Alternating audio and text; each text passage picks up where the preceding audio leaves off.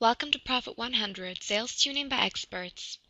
We present Microsoft MapPoint for Realtors.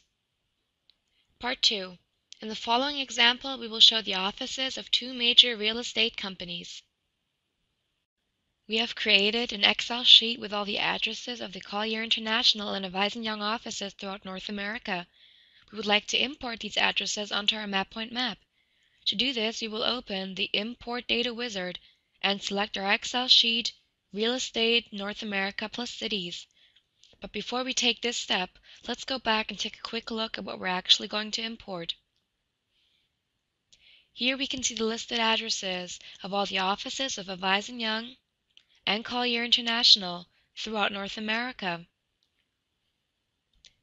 These are all the addresses we are going to import. Let's switch back to the Import Data Wizard. We have selected our Excel data and can now click on Open. You'll first select the Avison Young addresses and click on Finish. Now we will select Pushpin and change our Pushpin set name to Avison Young.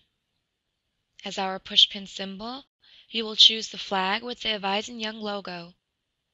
Here we can select which information should be shown on our information balloon of each office.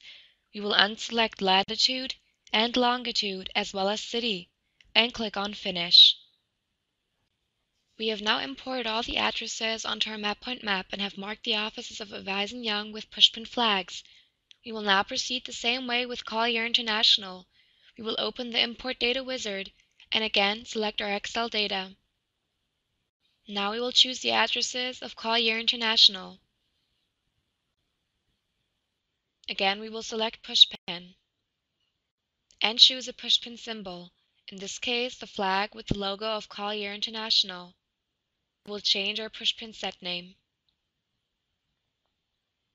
and unselect city, latitude, and longitude. Afterwards, we will again press Finish. Together with the Avison Young offices, we have now also marked all the offices of Colliers International with the flag Pushpin. We would now have a direct comparison of these two major companies. Here we have shown the complete globe and the map of North America. As you can see, we have marked all the offices of Colliers International within North America with a Pushpin. Let's zoom in and take a closer look at the map. If we click on one of the pushpins, its information balloon opens instantly. It informs us of the street address, the city address, the country, as well as the name of the manager. If we scroll over and click on another pushpin, the previous closes. Let's grant ourselves an even better view with the IC-InteractiveViewer. Let's take the Colliers office in Phoenix as an example. To do this, we will press the Ctrl and left mouse button. The IC tool opens. Here we can choose from Google or Bing Maps. In this case, we will work with Bing Maps. Let's zoom in. Here we can see the state of Phoenix and a red pushpin marking the office of Colliers International. Of course, this program offers us the possibility to have an exact view on the office itself. We will use the bird's eye function. As you can see, we are now able to see the building of Colliers International as well as the area surrounding it. We can rotate our view as well as zoom in or out. Let's go back and take a look at our map.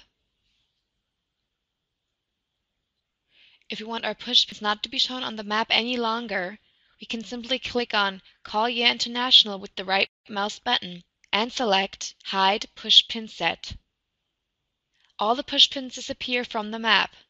Now, for instance, we can right-click on Avison Young and select Show Pushpin Set. All the pushpins which mark the Avison Young offices are now shown across North America.